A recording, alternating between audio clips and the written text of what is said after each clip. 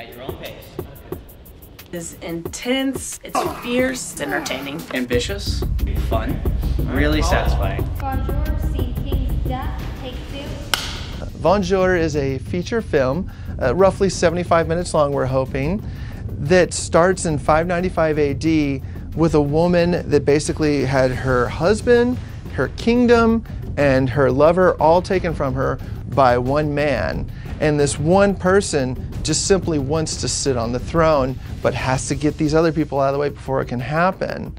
And what ends up happening is they get tangled in this weird invisible web of ball and chain to each other, where they keep coming back in all these different time periods trying to kill each other. She gets closer every time, he gets closer every time. We start in the Dark Ages, the Renaissance, the Wild West, and then finally the Prohibition, and then the movie wraps up in the present.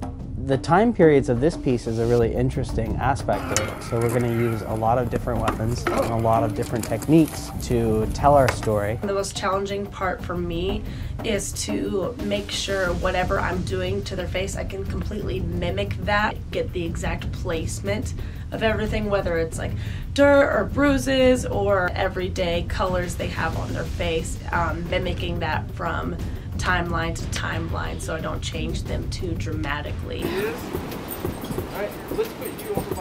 Everyone is living the Hollywood dream at that moment. They're there, they're sitting there, they're calling the shots, and they're yelling action, and everyone's just in the mode. They are practicing their art to the highest degree. I think it's great because it's definitely helped me learn like what I am supposed to do and how I'm supposed to be as a filmmaker. Perfect. Yep, this is my idea.